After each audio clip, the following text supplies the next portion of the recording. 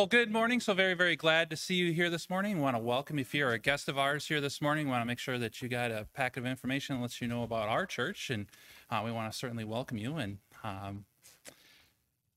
well, it is fall. It's a little chilly this morning, but we're glad to be here to sing and worship and to praise our Lord. Want to make sure that you're aware of a number of things. Next Sunday, we get to fall back. So those that enjoy the daylight savings time gets the benefit next week to sleep in an extra hour. So nothing?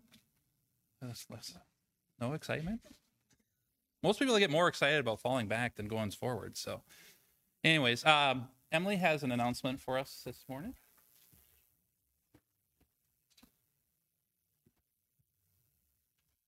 Good morning. I just wanted to let you all know, parents specifically, that we have our Christmas program coming up. I know he just said happy fall, so sorry to start the Christmas a little early for you guys, but that will be on December 19th, so we need to start rehearsals today. So that will be immediately after the Sunday school hours. So teachers, if you could help me out by getting your kids into Nick Johnson's room at about 11:40 to 11:45, that would be great. And then parents, if you could pick them up 15 minutes after, that would also be appreciated by me and all their teachers. So I will be posting the songs on the Women's Ladies page. So if you need access to that, you can talk to me or talk to Brenda, Mom, either one. Thank you. Before we turn to the Word of God, I want to make sure that everyone sees Brian. I just saw him. Where did he go? Brian Thorburn. Oh, there he is. Brian Thorburn is back from completing his Marine boot camp. So congratulations on that. And we're very glad to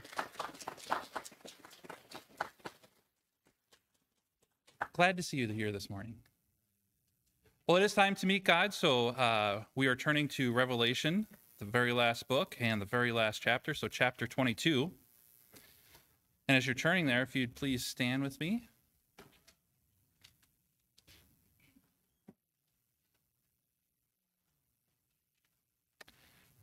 Revelation 22, our continuation in this wonderful area of Scripture. Starting at verse 1. And he showed me a pure river of water of life, clear as crystal, proceeding from the throne of God and of the Lamb. In the middle of its street, and on the other side of the river, was the tree of life, which bore 12 fruits, each tree yielding its fruit every month. The leaves of the tree were for the healing of the nations, and there shall be no more curse, but the throne of God and of the Lamb shall be in it, and his servants shall serve him. They shall see his face, and his name shall be on their foreheads. There shall be no night there. They need no lamp nor light of the sun, for the Lord God gives them light, and they shall reign forever and ever. Then he said to me, these words are faithful and true, and the Lord God and the holy prophets sent his angel to show his servants the things which must shortly take place. Behold, I am coming quickly. Blessed is he who keeps the words of the prophecy of this book. Now I, John, saw and heard these things, and when I heard and saw, I fell down and worshipped before the feet of the angel who showed me these things. Then he said to me, see that you do not do that, for I am your fellow servant and of your brethren, the prophets, and of those who keep the words of this book. Worship God. And he said to me, do not seal the words of this prophecy of this book, for the time is at hand. He who is unjust, let him be unjust still. He who is filthy, let him be filthy still. He who is righteous, let him be righteous still. He who is holy, let him be holy still. And behold, I come quickly, and my reward is with me, to give every one according to his work. I am the Alpha and Omega, the beginning and the last, the beginning and the end, the first and the last. Blessed are those who do his commandments, and they may have the right to the tree of life, and may enter through the gates into the city. But outside are dogs and sorcerers and sexually immoral and murderers and idolaters, and whoever loves or practices a lie. I, Jesus, have sent my angel to testify to you these things in the churches. I am the root and the offspring of David, the bright and morning star. And the Spirit and the bride say, come, and let them who hear say, come, and let him who thirsts come. Whoever desires, let him take the water of life freely. For I testify to everyone who hears the words of this prophecy of this book, if anyone adds to these things, God will add to him the plagues that are written in this book. And if anyone takes away the words of the book of this prophecy, God shall take away his part from the book of life, from the holy city, and from the things which are written in this book. He who testifies these things says, surely I come quickly. Amen. Even so, come, Lord Jesus. The grace of our Lord Jesus Christ be with you all. Amen. You may be seated. The room will be quiet as we continue to prepare our hearts to meet God.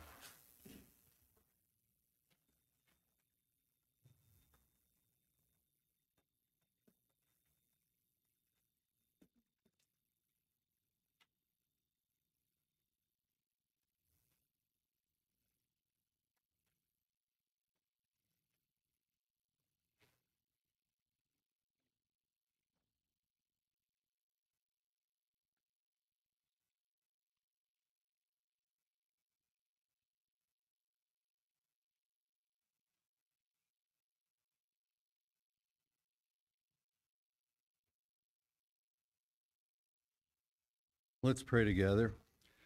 Father, we come here this morning as a family to worship you, to praise you, and to learn from your word.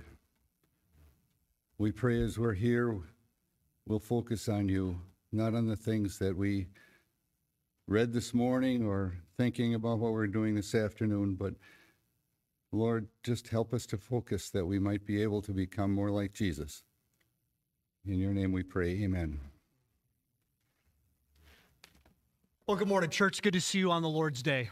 As we read in Revelation 22, our Lord Jesus Christ says of himself, I am the Alpha and the Omega, the beginning and the end, the first and the last. The day is coming when we will be with him. We will sing to him with all the saints of all the ages. For now we sing together as a group, Oh, for 1,000 tongues. Let's stand and let's sing to the Lord.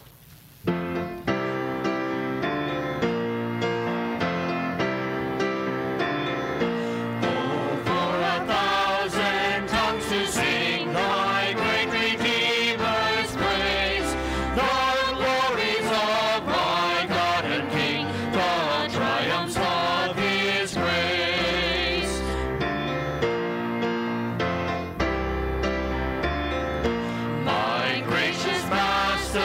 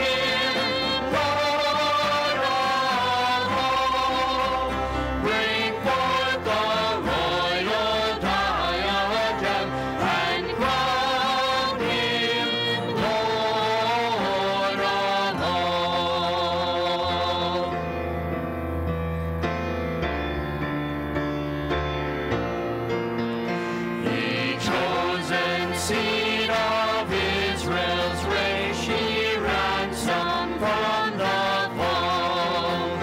Hail him who saves you by his grace, and crown him Lord of all. Hail him who saves you by his grace, and crown him Lord of all.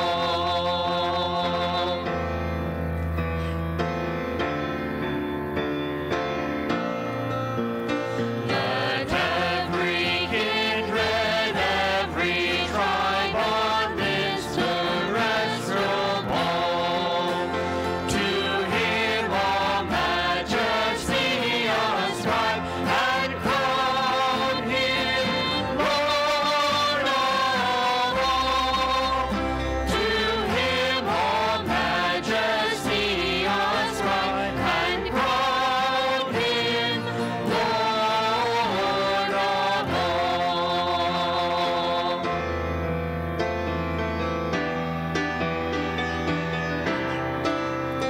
Oh, that with yonder sacred throne we at his feet may fall, we'll join the everlasting song, and crown him Lord of all.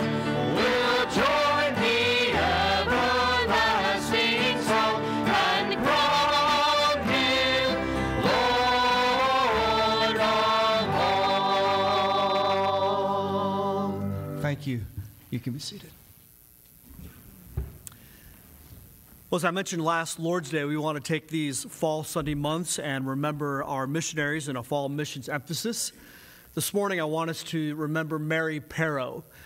You, of course, will recall that Roger Perrow, Mary's husband, went to be with the Lord this summer. They were hiking. He suffered a massive heart attack. And Mary is still in Ireland with the rest of her family who lives there and has been living there for the past 20 years or so.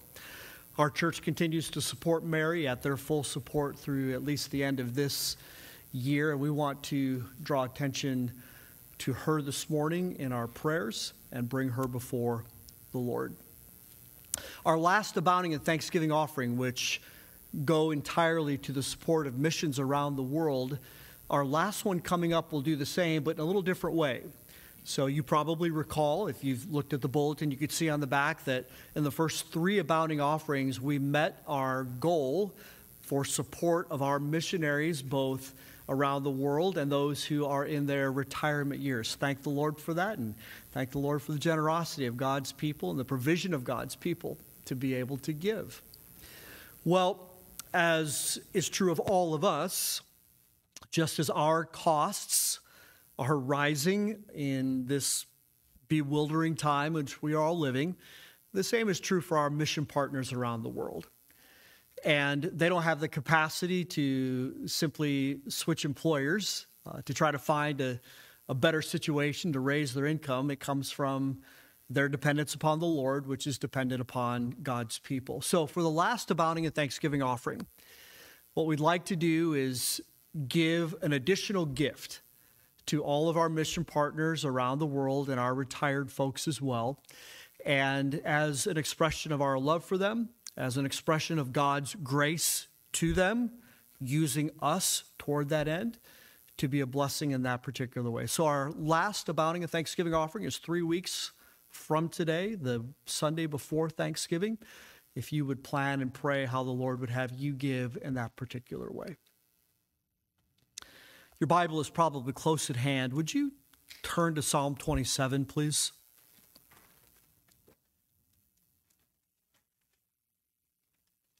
Our deacons and I met this last week for our monthly meeting, and I conveyed to them in the last 2 weeks, so much of my time and attention has been given to church people who find themselves in really, really difficult situations. There are 8 families in our church that I've spoken with in the last 2 weeks who are wrestling because of the expectations that are now being placed on them by their employer. And they don't know what to do. Some find themselves on one side of the issue, others find themselves on the other side of the issue. There are at least 8 families in our church that way, and probably more. In the last 2 weeks, I've spoken with families who are dealing with some very serious challenges in their families. I think one of the things that we are experiencing is we're beginning to see some of the fallout from the sowing that was done initially during the early stages of the pandemic. The isolation from God's people, the isolation from the ministry of the word, the isolation from the body of Christ. We've seen it in the broader culture. We're starting to see it somewhat within the church as well and with God's people. So what do we do when you find out someone you know and love is really struggling and you don't know what to say? What do we do? Believe it or not, there are many times as I'm engaging with church people, I do not know what to say. But we do know who to point people to. And whom we point people to is far more important, I think, than what we say to them. Maybe you find yourself in one of those scenarios that I mentioned just a moment ago. I want to point the church to Christ. Would you follow along, please, as I read the 27th Psalm? The Lord is my light and my salvation. Whom shall I fear? We can pause there for a moment. Everyone knows there's a great deal of fear in the world right now. It's expressed in so many different ways. For many, it feels like we are walking around in darkness, can't see the next step to take. The Lord is my light. The Lord is my light and my salvation. Whom shall I fear? The Lord is the strength of my life. Of whom shall I be afraid? When the wicked came against me to eat up my flesh, my enemies and foes, they stumbled and fell. Though an army may encamp against me, my heart shall not fear. Though war may rise against me, in this I will be confident. One thing I have desired of the Lord, that will I seek, that I may dwell in the house of the Lord all the days of my life, to behold the beauty of the Lord, and to inquire in his temple. Listen, church, for in the time of trouble, he shall hide me in his pavilion, in the secret place of his tabernacle. He shall hide me. He shall set me high upon a rock. And now my head shall be lifted up above my enemies all around me. Therefore, I will offer sacrifice of joy in his tabernacle. I will sing. Yes, I will sing praises to the Lord. Hear, O Lord, when I cry with my voice. Have mercy also upon me and answer me. When you said, seek my face, my heart said to you, your face, Lord, I will seek. Do not hide your face from me. Do not turn your servant away in anger. You have been my help. Do not leave me nor forsake me, O God of my salvation. When my father and my mother forsake me, then the Lord will take care of me. Teach me your way, O Lord, and lead me in a smooth path because of my enemies. Do not deliver me to the will of my adversaries, for false witnesses have risen against me, and such as breathe out violence. I would have lost heart unless I had believed that I would see the goodness of the Lord in the land of the living. Wait on the Lord. Be of good courage, and he shall strengthen your heart. Wait, I say, on the Lord. May God's word comfort all of your hearts. Let's pray together, please.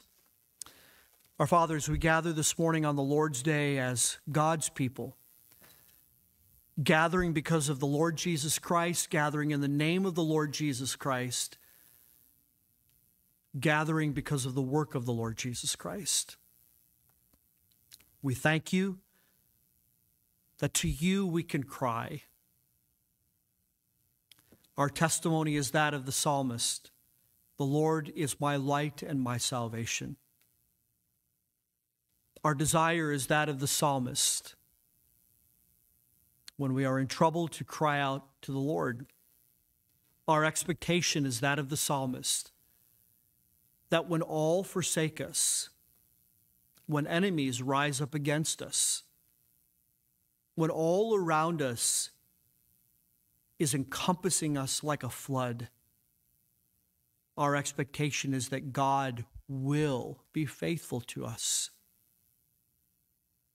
And so we commit as a people of God to be faithful to the Lord.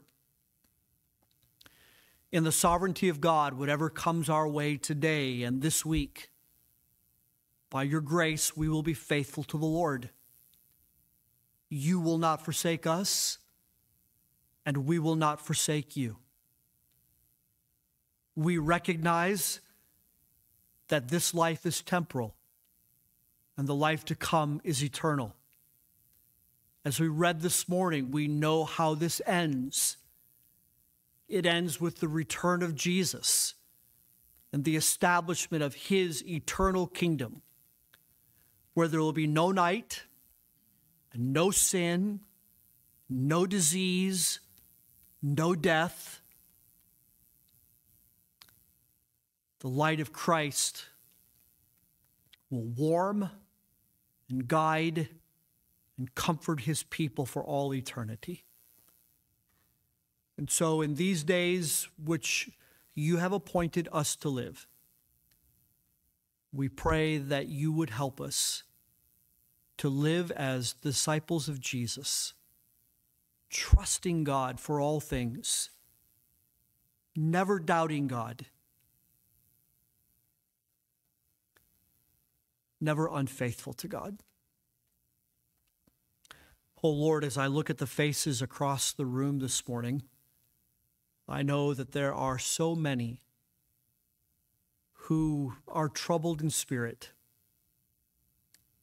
some because of the potential to their careers, others because of current health problems, some because of difficult relational challenges, all of us because of the presence of sin, both that which is done against us and sin which we give into so easily. Oh Lord, we know by experience how weak we are. There is no strength in us. And except the Lord care for us, we would all likewise perish. So together as a church family, we lift up each other. And we ask for the sisters and the brothers in our assembly that you would care for each, and that each would find in you trustworthiness of God,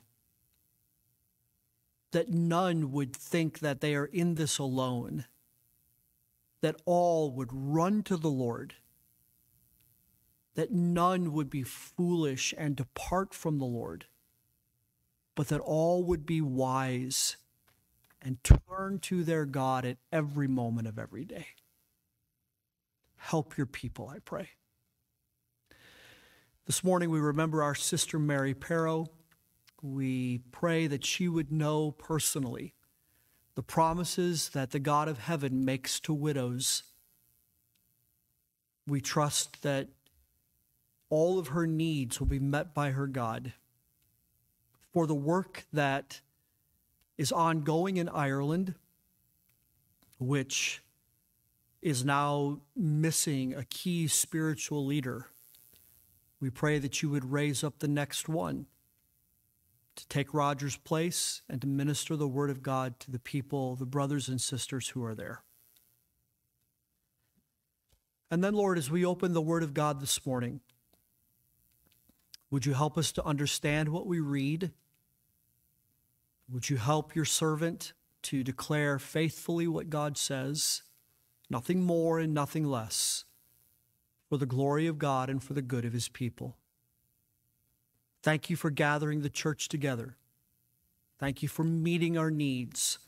Thank you for giving to us of such an abundance that we can give it away to other people. Thank you for all of this. And as we have been praying, we continue to pray this morning. At a time when the church could grow weaker, would you make us stronger? We pray this in the name of Jesus. Amen.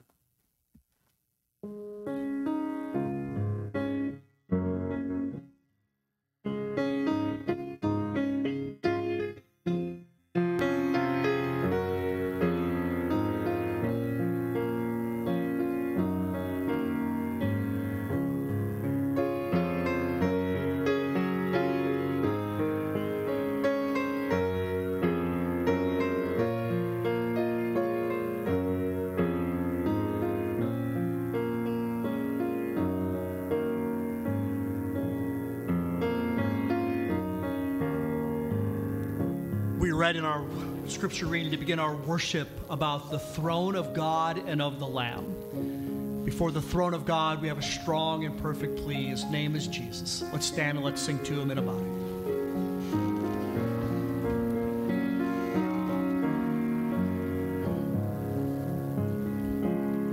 Before the throne of God above, I have a strong and perfect plea, a great high priest whose name is love, whoever lives and pleads for me.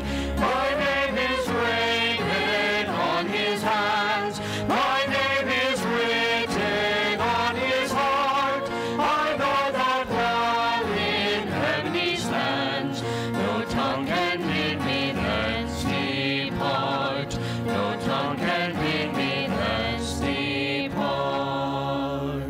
When Satan tempts me to despair and tells me of the guilt within, upward I look and see him there, who made an end to all my sin.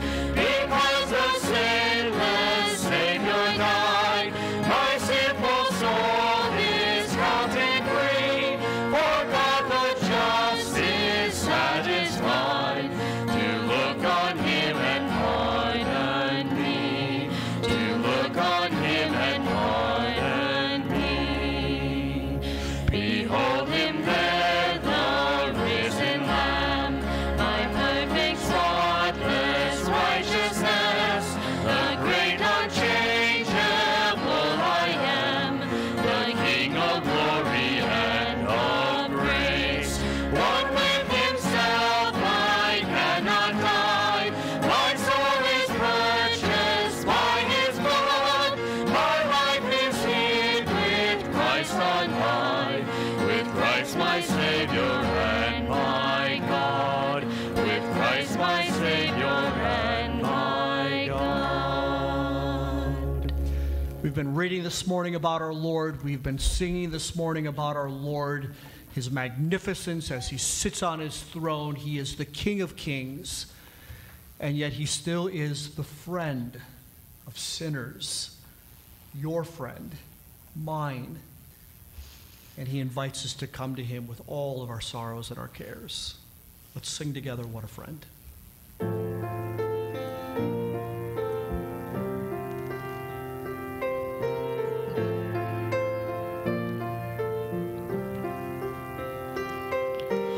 What a friend we have in Jesus, all our sins and griefs to bear.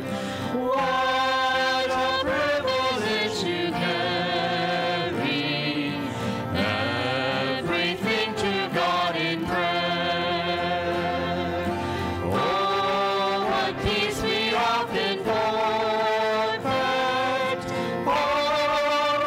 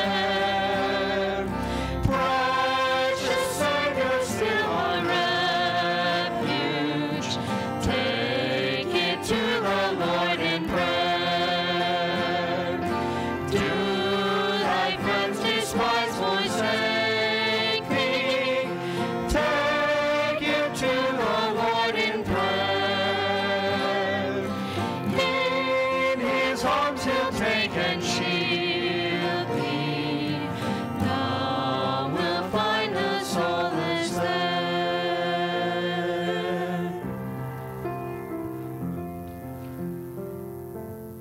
Thank you, Lord. You may be seated.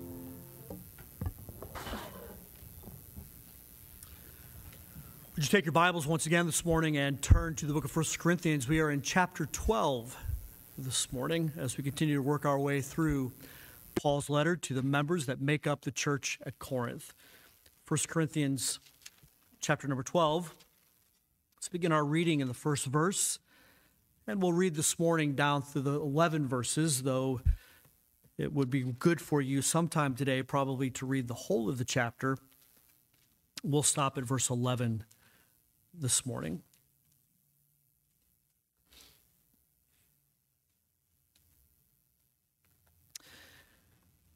Paul writes, "Now concerning spiritual gifts, brethren, I do not want you to be ignorant.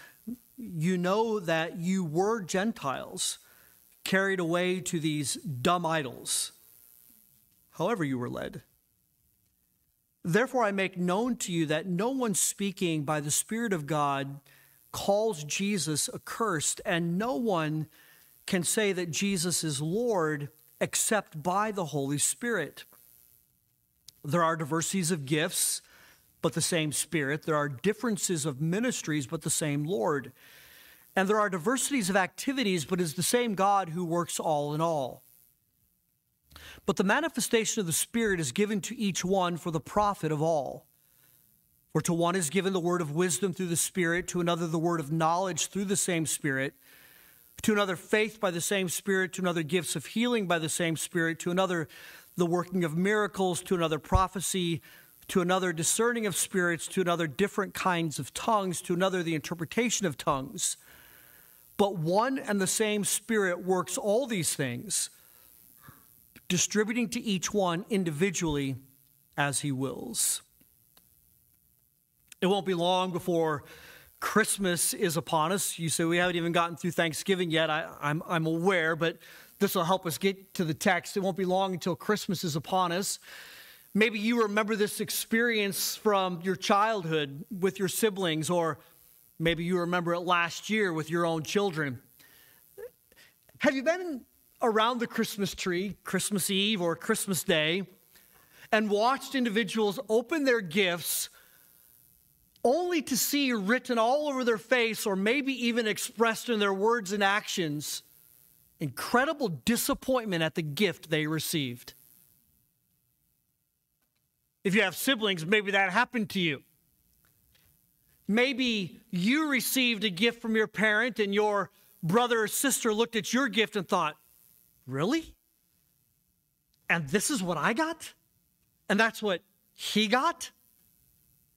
Or maybe you remember as a parent looking at your children and being so disturbed in your soul because you were giving gifts to your children and you could see it wasn't what they wanted. They thought it was not fair. Maybe even at some point you saw tears coming out and incredibly selfish dispositions from your children. And we all look at that and say, how could that happen? Maybe we did some of that. Maybe no one knew it, but it certainly was the expression of our hearts. It's interesting that in the church at Corinth, one of the problems that Paul has to deal with has to do with the gifts that the church received from God, which brought some measure of conflict within the church. As we read here in the text, God gives to the church a wide variety of gifts, and he distributes them to individuals, all of those who comprise the church. And he gives them always for the profit of the whole church. As Paul works his way through chapters 12, 13, and 14, Verse 7 is his thesis statement, if you will.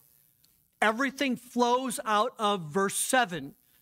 The manifestation of the Spirit is given to each one for the profit of all.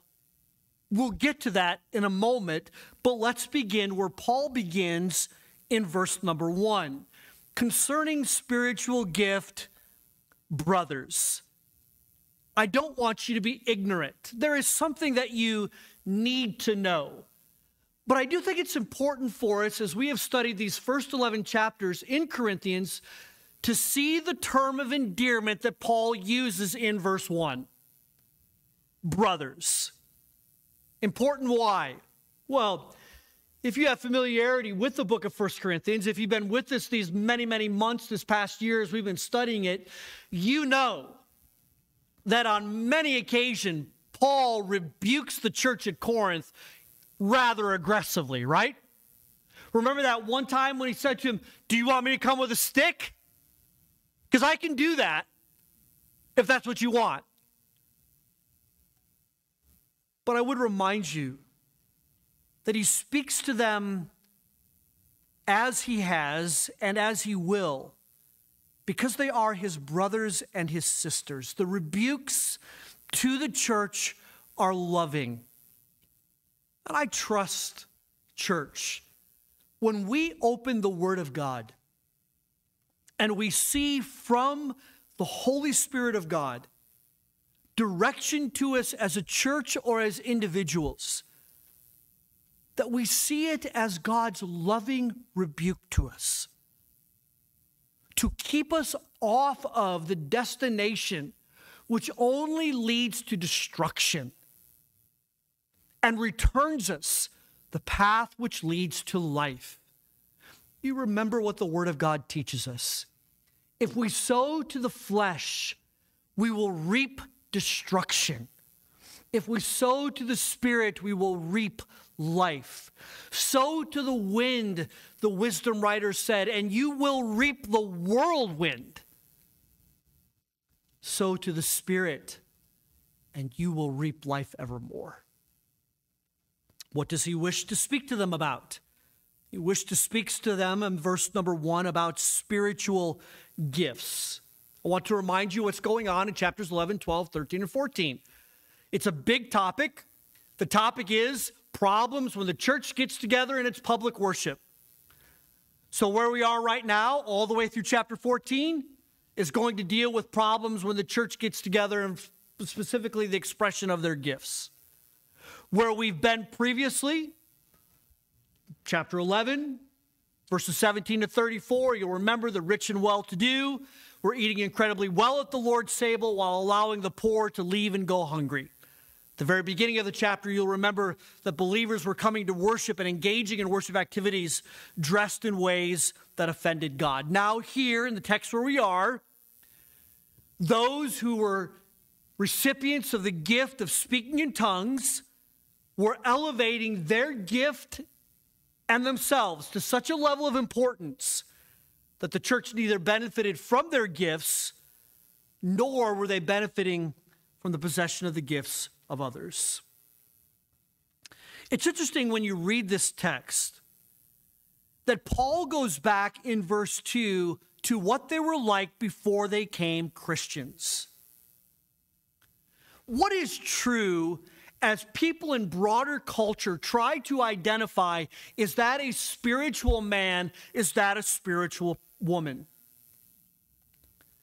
Routinely, it's no different than pagan activities. In the broader attention, it is religious expressions and religious experiences which people use to identify as those must be the spiritual people. So my son-in-law Fernando and I have talked about this actually quite regularly, about his home country of Brazil. That emphasis is given in his home country of Brazil about the showy things. And if you present in such a way, you give the appearance, well, you must have some measure of spirituality. Because look at all that you have experienced. You've had this miracle come your way, and this miracle come your way, and this activity of the Holy Spirit to you, and that activity of the Holy Spirit of you. And I've not had any of this. What's wrong with me? But that is no different than ancient paganism. And religious experiences may garner attention in the broader culture, but not in the church. Why? Because we are not pagans. We are Christians. So in the middle of this discussion about spiritual gifts, Paul goes back to verse 2 to their life before Christ when they worshiped idols. So we probably should look at Paul's word about idols. What was true in the Corinthian church? The church consisted of formal idol worshipers, as does every church. Every believer in the true and living God has in his past idolatry, whether that's Abraham of old, the church at Corinth, or even this church. Idolatry is what we were before we came to Christ, and idolatry is a pagan practice. Paul dealt with this, you'll remember, in chapters 8 to 10, when they were describing their problem with eating meat offered to idols. In verse 2, there's a word that describes the idols. Do you see that in your Bible? It's translated probably dumb or maybe mute. Well, he's not talking about the intellectual capacity, though an idol doesn't have any. He's talking about its ability to speak. When he says the idol is dumb or mute, what he means is this: it is entirely unable to answer, or to be more specific, it cannot deliver on anything that you hope it might deliver.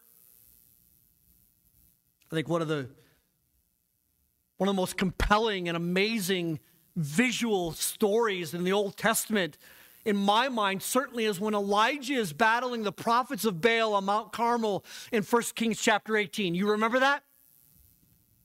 Elijah is all by himself. He has no allies that he is aware of. And there is going to be the complete fallout. This is it. The heavyweight battle. Who is the real God? You remember how the story goes. Prophets of Baal and Elijah each will set up their altar. They will offer a sacrifice, but the miraculous component will be that the God which provides the fire to the sacrifice, that will be the real God. Of course, we know that in the end, Elijah's God does do that very thing. But you remember, don't you, the activity of the prophets of Baal? It's humorous, actually, when you read it. The humorous part is not only what they did, but of course, Elijah's mocking sarcasm of them, right?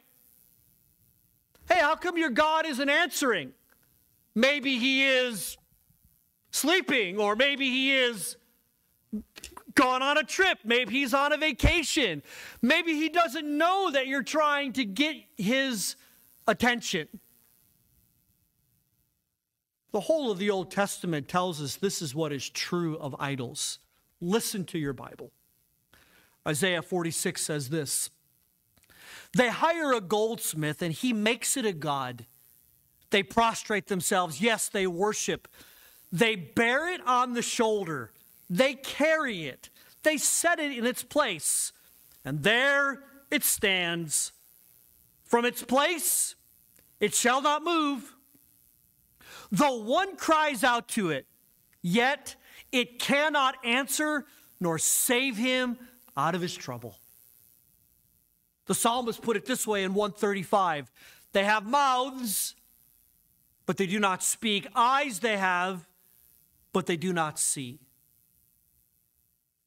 In the text which we read in verse 2, Paul said, in your previous life, when you were Gentiles, what he means by that is when you were pagans, when you were apart from God, You were carried away.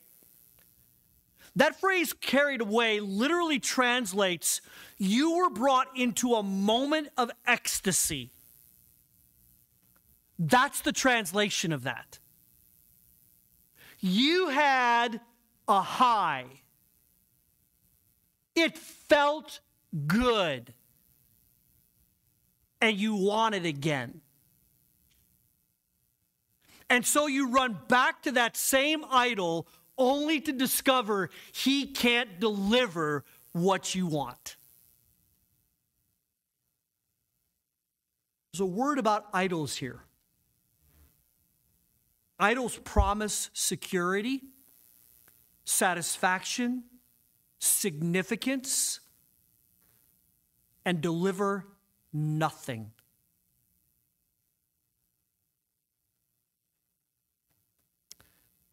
I've said often, we've discussed often, the first commandment is the first commandment for a reason. Thou shalt have no other gods before me.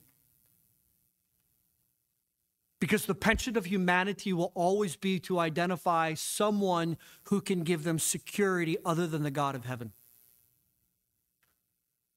The penchant of humanity will always be to identify something that can give them satisfaction, that can give them a moment of ecstasy, a high,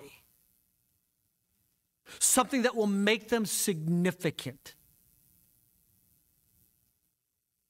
It's often found in addictive behaviors. Addictive behaviors like alcohol, recreational drug use. Maybe within the Christian community, not as frequently those, but more frequently a satisfaction that is found in having stuff. Significance that is found in orchestrating life in such a way that it garners the attention of everyone who looks at you and thinks, I wish I had her life. Maybe more so than alcohol or drugs, an idol of pornography, which offers a satisfaction promise that it cannot deliver. Food, just given to gluttony. Wake up in the morning, think about food. Throughout the day, think about food. Go to bed at night, think about food. Because that's what really makes me, it gives me a moment of ecstasy.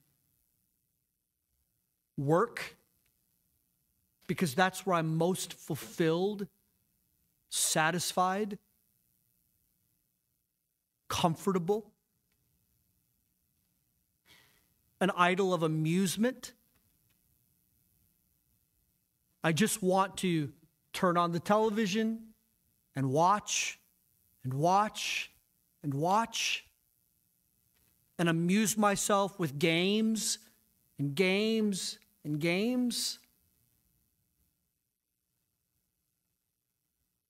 And the days go by, and we find that we are not liberated. But in every passing day, that idol captivates us more. Because idols never give, idols never liberate, idols never empower. They only take, they only imprison, and they only incapacitate.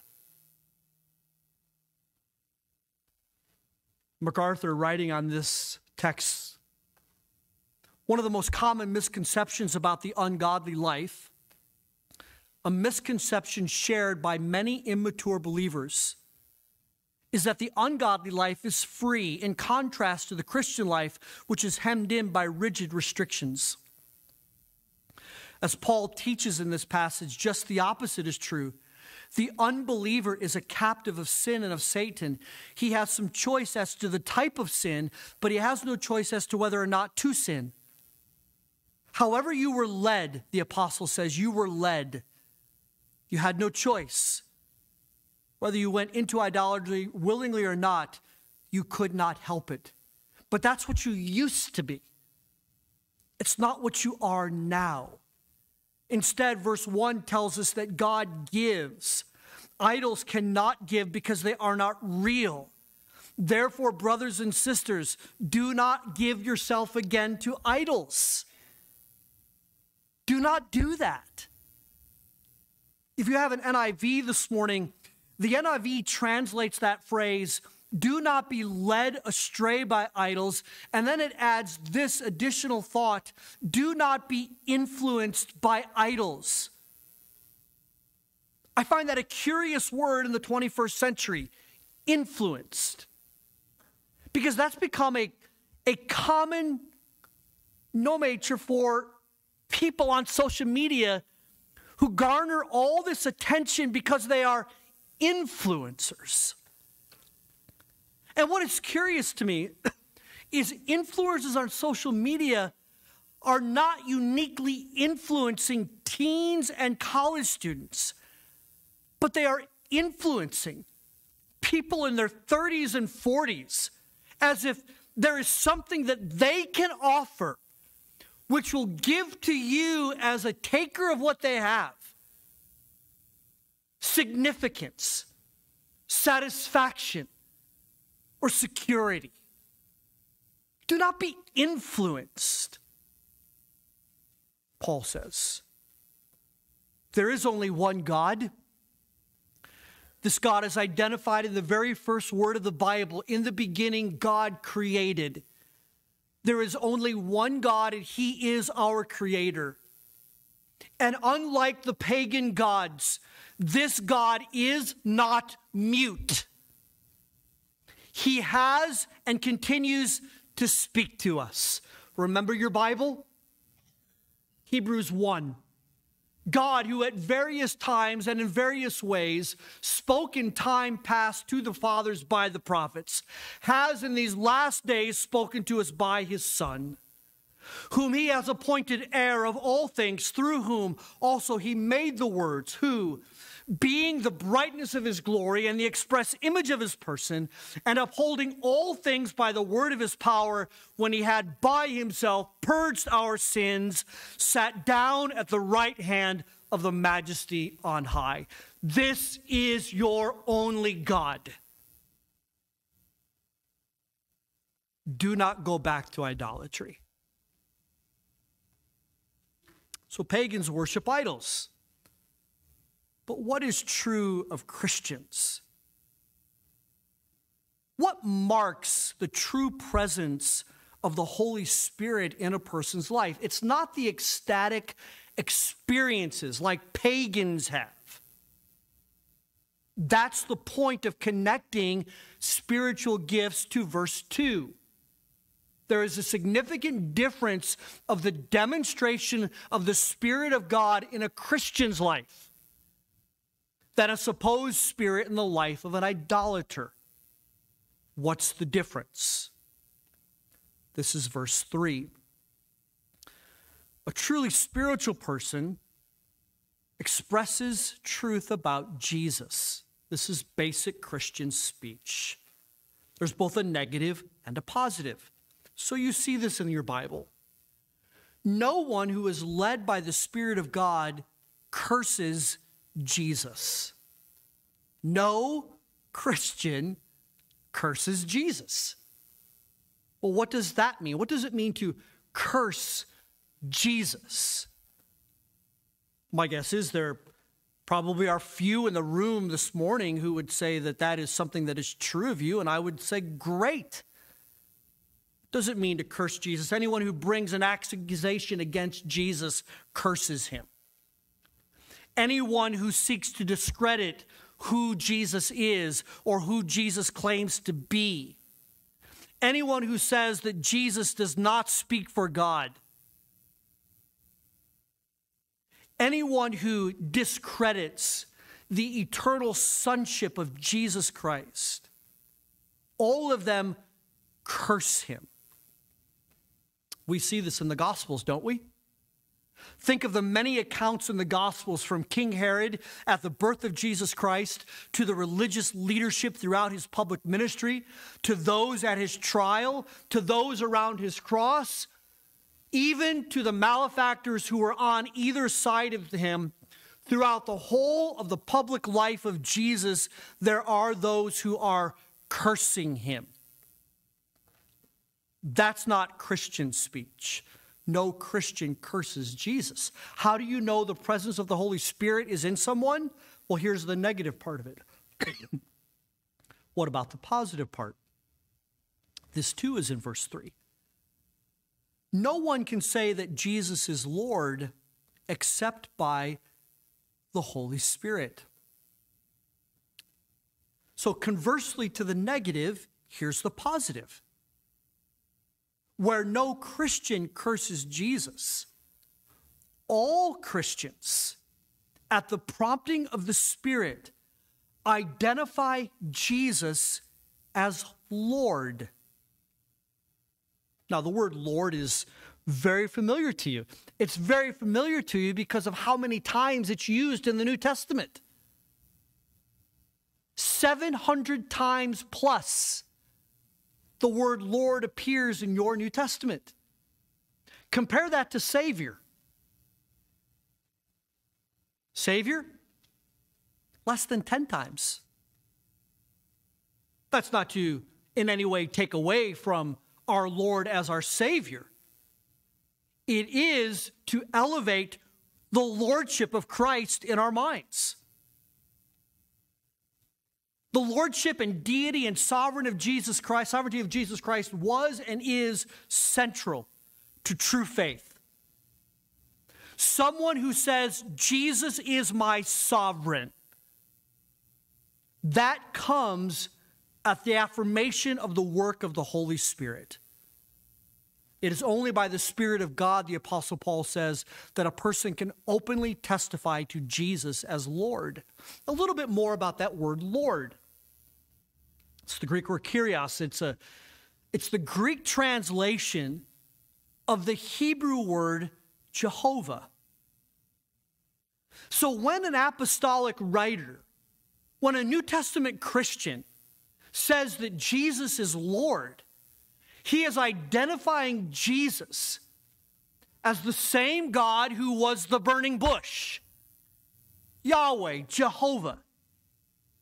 To say that Jesus is Lord is a statement of his divinity, his sovereignty, his authority. And it is only by the work of the Spirit that a man can look at Jesus and say, as Thomas did of old, my Lord and my God. Paul says that the evidence that the Holy Spirit has worked to move people from pagans to worshipers is not some kind of showy, ecstatic experience. The evidence is what they convey about Jesus. You probably have experienced this when you've been talking to people in some kind of religious conversation. No doubt you've talked to someone and you have tried to give the gospel, and the response to you will be, well, I believe in God. Well, good. Here's what I like to do when someone says to me, I believe in God. I do my best to take the conversation immediately to Jesus. Well, what do you believe about Jesus? And the statement that the Apostle Paul says, an identification that a person has moved from paganism to the new birth, is that that person confesses openly and without hesitation, Jesus is my Lord. He is my authority, my sovereign, my master. The confession, Jesus is Lord, is a statement that knows full well what it means. It's built on what Paul said earlier in the epistle when he wrote, you are bought with a price. Therefore, glorify God in your body, which is his. To say that Jesus is Lord is a confession that this is true with me. I was bought at a price. It's not merely that I believe in God, whatever that means. Pagans believe in a God. It's called an idol. Christians who do not need experience to justify the presence of the Holy Spirit recognize the presence of the Holy Spirit by how that person thinks about Jesus. Does that make sense to you? Jesus is Lord. All Christians everywhere, all Christians past, all Christians present, all Christians future, point to the lordship of Jesus Christ and never to the superiority of people, which is what's happening in the church at Corinth. So the foundational truth of Jesus' lordship is going to be what guides us in the discussion of gifts that follow. You see, gifted persons in the church are not supreme. Jesus is. That's the point Paul is making. Well, let's see how much farther we can get. In verses 4 to 7, Paul then helps us understand that there is unity in diversity. What does Paul acknowledge? Paul acknowledges differences, and Paul elevates unity. In verses 4 to 7, we are introduced really to the idea of spiritual gifts. Well, what are spiritual gifts? Let's get some definitions on the table. Here's one. Theologians like this one. Spiritual gifts are spiritual capacities bestowed on believers to equip them to minister supernaturally to others, especially to each other in the church. The primary expression of spiritual gifts is within the gathering of a local assembly. Or a second definition. Spiritual gifts are the characteristics of Jesus Christ that are to be manifested through the body corporate. Remember, we are Christ's body, right? He is the head. His characteristics are to be manifested in the body corporate just as they were manifested in the body incarnate. Just as Jesus did them himself in his own incarnate body, we too, the church, the body of Christ, are to actuate the characteristics of Jesus through his body corporate. Paul is teaching there is unity in diversity. You see this in verses 4, 5, and 6. There is diversity of gifts in verse 4. Differences of ministry in verse 5.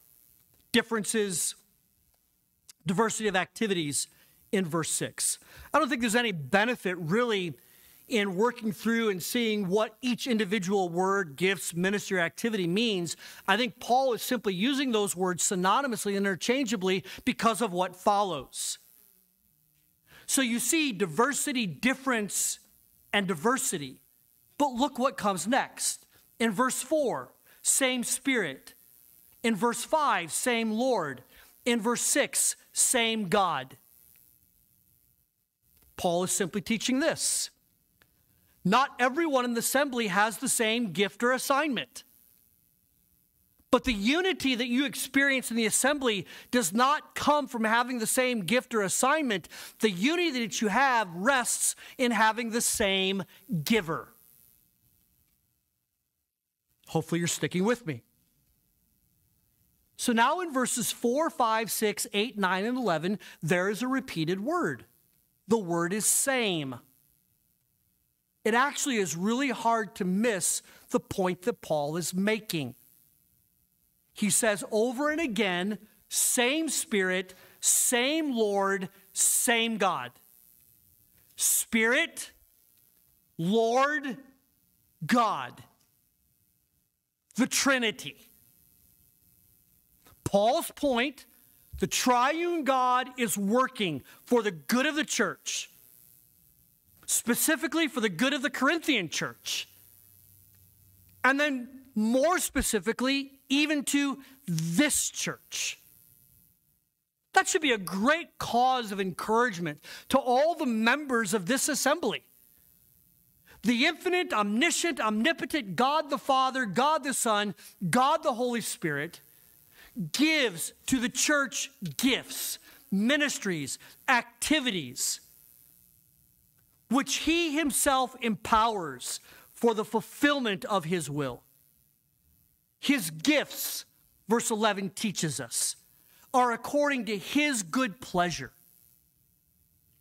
That means that what is gifted to one individual in assembly may not necessarily be gifted to the other individuals in the assembly. In addition to that, it means this, that the gifts which existed in the church at Corinth may not have existed like they exist in the church at Ephesus. Or what existed at Ephesus may not have been the same as what existed in Thessalonica. The God of heaven gifts according to his own will for the work of that particular church. Now, true, all churches have the same mission. We're all called to the Great Commission. We are all called to the building up of believers. But, beloved, not all churches have the same gifting. Most of us have been in more than one church. You were raised in a church, you moved here as an adult or a college student, and now you're here. You served at one church as a pastor, another church as a pastor, and now you serve at this church as a pastor. We all know by experiences, not all churches have the same gifting. And we also need to know this then. All churches have been given their gifts by the same God. That leads us then to at least this conclusion. The church is run by God. We are dependent on God individually and corporately. And anything worthwhile that is accomplished in our lives individually or the church corporately cannot be accomplished apart from God. So Paul has arrived at his main point in verse 7. What does he say about this gift, this different and diverse activities and ministry and gifts? Every one of these manifestations, verse 7, is given to each one, all the people in the assembly, for the profit or for the good of all. Let's think about that quickly. Each one. All in the assembly receive. None in the assembly is excluded. And all receive, according to verse 11, as God himself wills. Well, somebody asks, well, what kind of gifts do they receive? Well, that's the next verses. Paul lists 9 gifts there. The list is not exhaustive. How do we know this? Because we have other lists in others of Paul's writings. He gives additional gifts in chapter 12, verses 28 to 30. In Romans chapter 12, he gives another list of gifts. In Ephesians chapter 4, he gives another list of gifts. The intent is not to list every possible gift. The intent is to show that everyone in the assembly has a gift, and those gifts are going to be different according to the will of the giver. But we do need to look at something that's important, I think, in verses 7 to 10. If you underline in your Bible, and if you were to underline, for example, in verse 7, each one, or in verse 8, one, or in verse 8 again, to another, and you did that all the way down through verse 10, probably the vast majority of verses 7, 8, 9, and 10 would be highlighted or underlined. There is so much attention given to each one or another that you can't read this and have any doubt that Paul intends to convey that every person in the local church, every one of us, has been the recipient of gifting. What is a gift? It's a special capacity bestowed on a believer for the purpose of equipping that believer to minister supernaturally to others, and especially to those in the church. What is a spiritual gift? It is the characteristic of Jesus Christ, which he displayed in his body incarnate, which now we have been equipped and responsible to display in the body corporate. In the list that is here in verses 7 to 10, Paul gives no definitions. He doesn't tell us what the word of the wisdom through the Spirit is, or the word of the knowledge. He doesn't tell us what that is. Well, why doesn't he do that? Well, obvious he didn't have to tell the church at Corinth because they clearly understood each of the gifts. His purpose in here was not to identify and define each gift. His purpose is to point out that all have the same source to accomplish a unified purpose, the profit of all. Okay. That's a lot of information given to you in like a machine gun style. And maybe you feel like you've just been doused with a whole big 55-gallon drum of water. We're going to come back to this, obviously. But I think we can conclude at least with these pastoral comments, knowing what you already know. Here's the first. By equipping all, can I pause there just for a moment? Can we agree that when we read this text, the text says that God himself has equipped all in the church? Can we agree on that? Is there anyone exempt? No, there's not. All right, so we're in agreement there. By equipping all, our Lord intends the ministry of the church to be carried out by all. Not a few. Well, those who have been around a very long time, those who went to Bible college, those who are generational Christians. Not by a few, not by the professionals. Well, that's what we hired you to do. Not by the professionals, and not merely by those who have the shiny gifts. The shiny gifts, the ones who have microphones in front of their mouths, the ones who have instruments at their fingers, the ones who are recognized, but instead by all. Those of you in business, you're familiar with the 80-20 rule, right? 80% of the work is done by 20% of the people. The 80-20 rule does not apply in healthy, strong, Christ-exalting churches. Where in a local church 80% of the work is done by 20% of the people, that's a weak church. That's not a healthy church. That's a church that has missed that there is responsibility given to them in the gifting to every individual for the profit of all. This pastoral comment. By equipping diversely, okay, let's pause there because I didn't ask you if you were in agreement on this yet. You agree that all are equipped.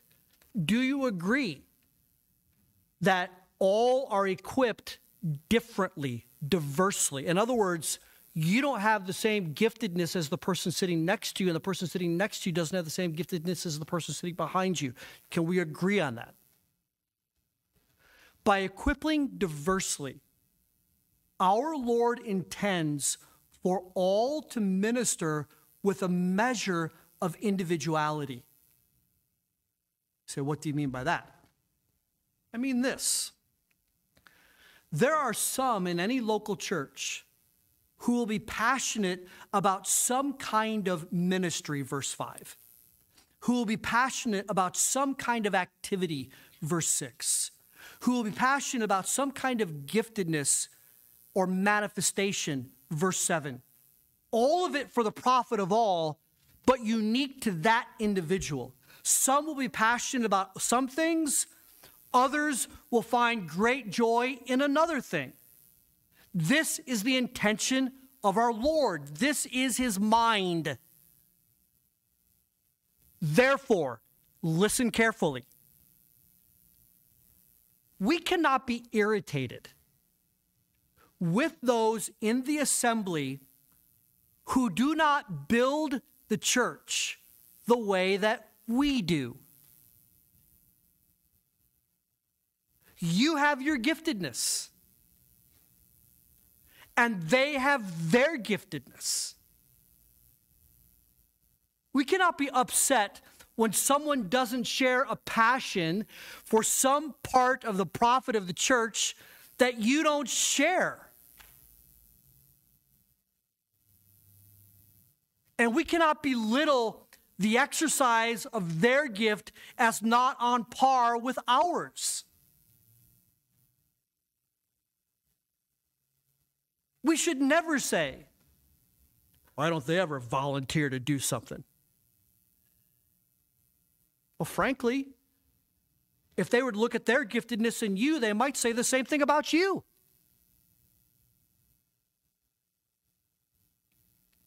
Think about it, brothers and sisters. If the diversity of gifts bring conflict to the church, we're doing it wrong.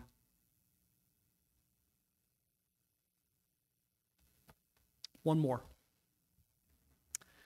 By equipping all with diverse gifts from the same source, I need to pause here. Can we all agree that this is the same source?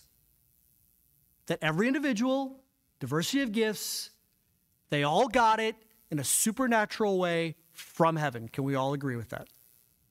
Okay. By equipping all with diverse gifts from the same source, our Lord produces unity, love, growth, and fellowship that cannot be accomplished any other way. You say, where do you get that in the Bible? Verse 7, for the profit of all.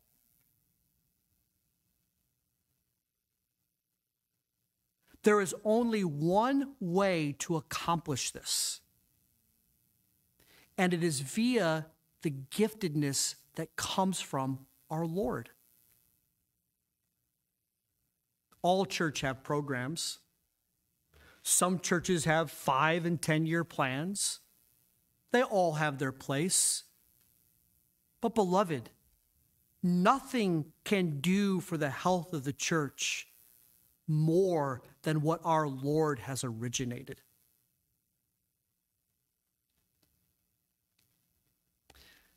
I think I've communicated to you previously that nearly every pastor that I've spoken to, well, maybe nearly every is too strong a word, so I'll back off of that. Many of the pastors that I have spoken to, as they have engaged with churches in the dance that's called candidating, one of the questions that often comes up to the candidate, I've told you this, how will you grow this church?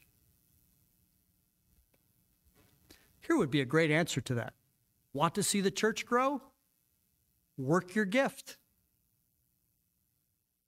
What the candidate could say to the pulpit committee is, I'm going to challenge everyone in this assembly to work his gift. Want to see the church grow? Work your gift. Want to see the church strengthened? Stronger than it is? Exercise your gift. You want to see the church protected? Protected from false doctrine? Protected from unholy living? You want to see the church protected? Labor at your gift. You want to see the church generous? generous in its money, generous in its time, generous in its assets. You want to see the church generous? Practice your gift. You want to see the church joyful? Happy? Satisfied? Content? You want to see that? Engage your gift. Our Lord produces unity, love, growth, and fellowship that cannot be accomplished in any other way by the diverse distribution of his gifts to his church. Our Lord desires good for the church. Our Lord desires good for this church, for our church. Think of how good he has been. He has gifted us individually. You and you and you and you and you and you and you. He has gifted us individually so that when we exercise our giftedness, the church is better for it. You didn't have to do anything to get this gift. He gave it to you. You don't have to manufacture the strength necessary to exercise his gift. He will empower you to it. He just asks you to exercise it. And the result of that will be a better church for his glory and for the good of people. I hope that helps. Let's pray together, please. Father, as we bring our worship to a close, we ask your blessing on the people, upon us, as we respond to the word of God. It is our practice here at our church to take these moments at the end of the preaching to respond to God. However it is that you should respond to the Lord. Would you do that? Maybe it is that you need to cry out in faith to God because you still are an idol worshiper. Maybe you would cry out in faith, "Oh God, I am a rebel against you. Would you save me because of what Jesus did on the cross? I confess Christ as my Lord and my God." However it is you should respond, I'll give you the quietness of these moments to do just that.